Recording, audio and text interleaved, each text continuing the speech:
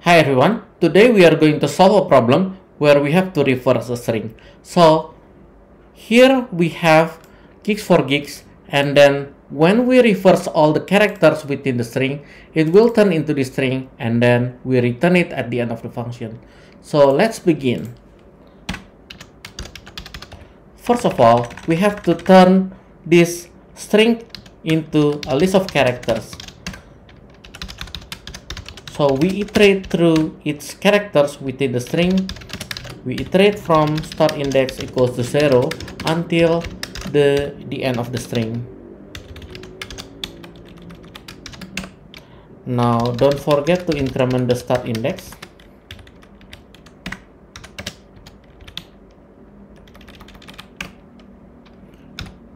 Now we have to access each character by using array indexing and fetch it and assign it to variable C.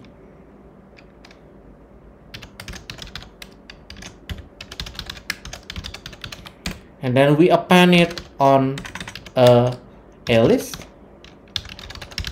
We append the character C on a list, and then we just do a list dot reverse, and then we do a join statement on that alias being reversed. Join by empty character, and then we submit it.